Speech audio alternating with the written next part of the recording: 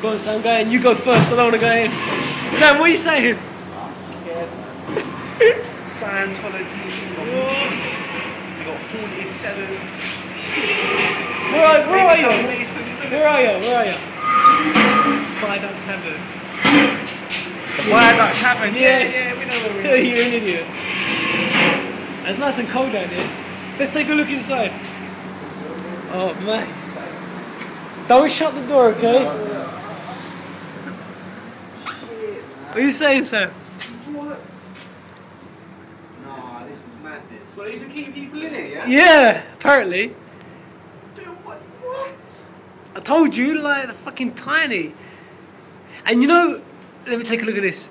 This hole here, yeah? That goes up to the street. Yeah, and there was a begging hole. Exactly, yeah. Yeah, for people to, like, basically, people that didn't pay their bills, stuff like that, they'd be put in here and they'd put their hands out, like, beg for food, for water. They wouldn't feed them or give them anything, like, when they were stuck in here. And these are the cells, like, look at these. This would be considered a cell. Like, can you, I know it's a bit datty, but can you, like, try and just get in there then, like, it's like, show me how big it is. Bro, that's hardly some personal space, really, is it? What the flip? You serious, yeah? Yeah, what are you saying that you're in the cell, Sam? Nah, you could never, like, never. I know, it's horrible. Like, how the hell could you live or be stuck in? How many people would be put in here? Like, One each.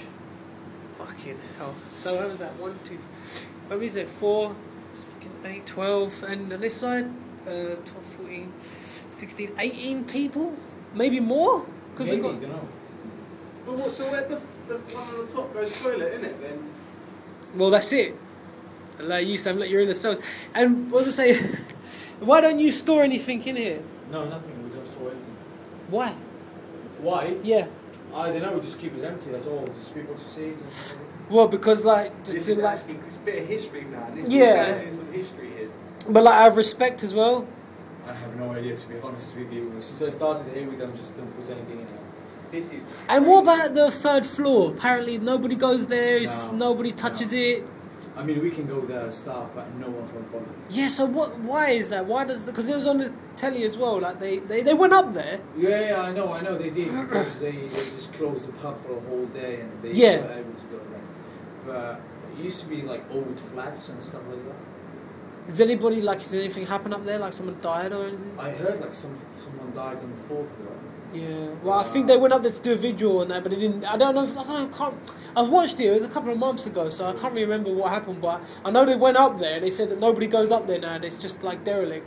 It's a pretty creepy place, isn't it? Yeah, man. Yeah. Can you imagine You know, putting your hand up there like, oh, please give me some money or give me some like bread or something or fucking.